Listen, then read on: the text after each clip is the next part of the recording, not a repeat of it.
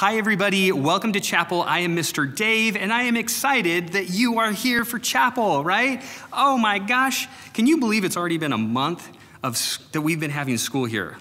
That's blowing my mind, all right? And in fact, with that, we are ending our month theme of leadership, all right? I heard your guys' responses from last week when Miss Danielle took you guys around and asked you guys what leadership was.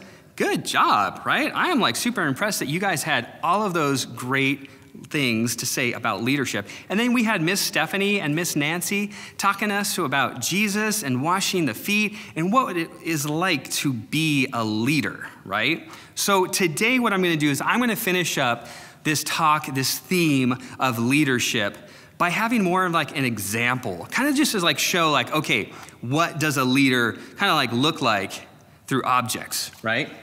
So what we're gonna do is we have this ruler right here, all right? This is you. Everybody say, me. Good job, all right? So this is you, right? So use your imagination right here. And God makes us so awesome and so unique. He just we're cool in his eyes, right? And he tells us that we have gifts and talents that we have to help others, right? To do jobs. So here's this is a job, right? And this job, it's full of good things. Legit, this is an oatmeal pie, all right? This is full of good stuff right here, right? And so when we have a job to do, right? God says, go do it, right? And so we feel okay, it's our job to go do something. And we try to lift this job up and we try to hold, what's happening here? Whoa, what's happening? Okay, got the leader, right? God gave us gifts and talents. So go do the job. And we think, okay, I got to do it on my own. And we're really, you guys aren't doing too good, okay? Okay, problem here. We left out something. Okay, see, Jesus, he says, go do good things, right? And I'm going to be an example of that. And I'm going to show you how to do it. But, if you think about it, did Jesus do everything on his own? He just woke up one day and just said, I'm going to go do something on my own? No. Of course. He had the disciples. He chose people to go help him out. Now, is this because Jesus isn't really God and he's weak and he can't do anything? No. And in fact, just the opposite. Actually, Jesus is God. He was an almighty powerful guy. He could have done it on his own. But what example is he teaching us? To go do everything on our own? Well, we already just saw that. Can't lift a job or do anything on our own, right? So he set an example and says, you need helpers. You need to go do something with others, right? You can do it on your own. It's going to take you longer. It might, So here's this. We have some friends, right? So you have you and some friends to go do the job. And we're going to find out what it looks like when you have more than just you doing the job with others, because that's what Jesus taught us. Every time we see in the Bible, right, him doing great things, it wasn't by himself. He invites us into the storyline to go help him out. And then we're just totally amazed and blown away by his power. So let's go see what this looks like when you take you and a couple of friends to go do a good deed or do a task, right? Let's go see what that looks like. All right, friends, we're over here right now, and I just set up my 3 little areas right here, and I have our 3 friends that I was just telling us about, right? We have you and a couple of good friends here that are gonna be doing a really sweet job right now, right? So this is what I mean when I say we get to work together to do a really cool accomplishment, right? So let me set these guys up here. Oh, this is gonna be cool. I'm super excited about this. All right. Takes a second here to set up.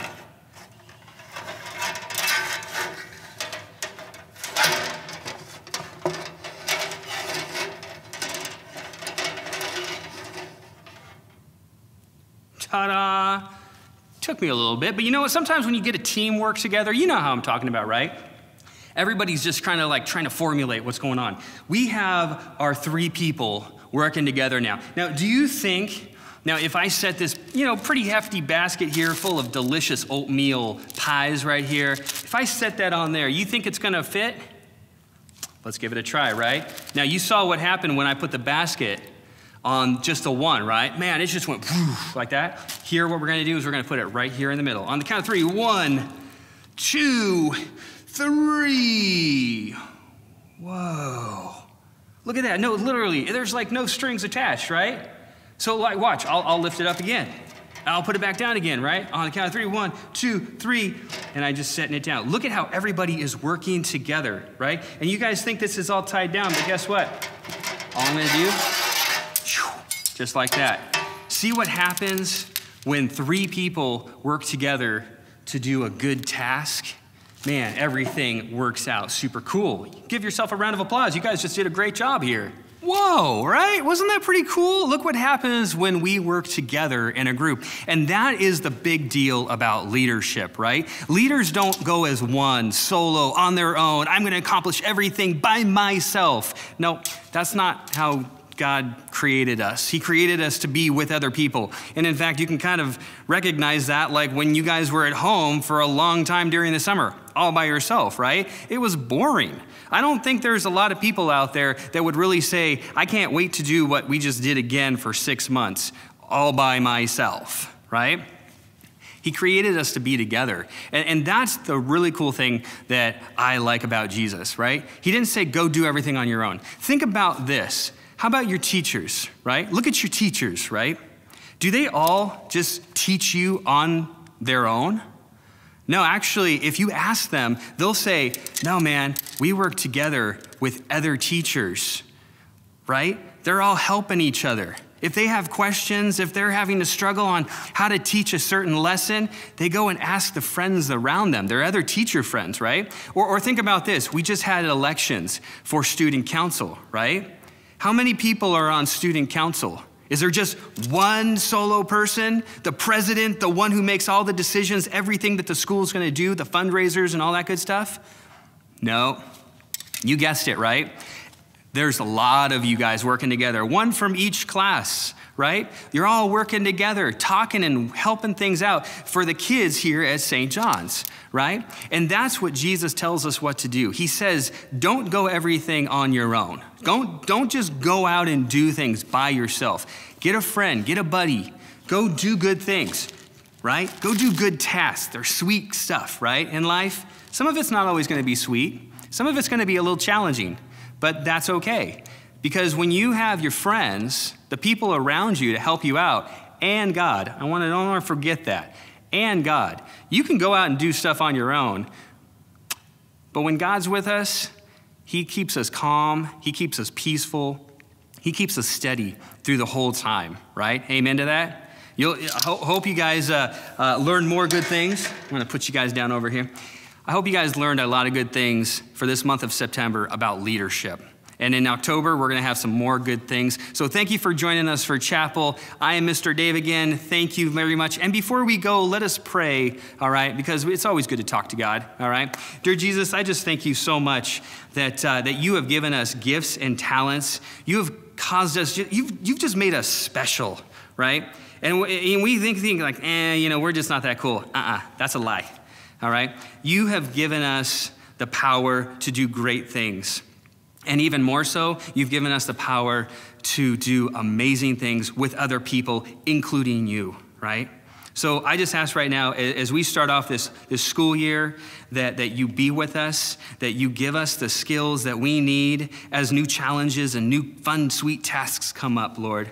Thank you so much. And we say this in Jesus' name, amen. You know the words, man.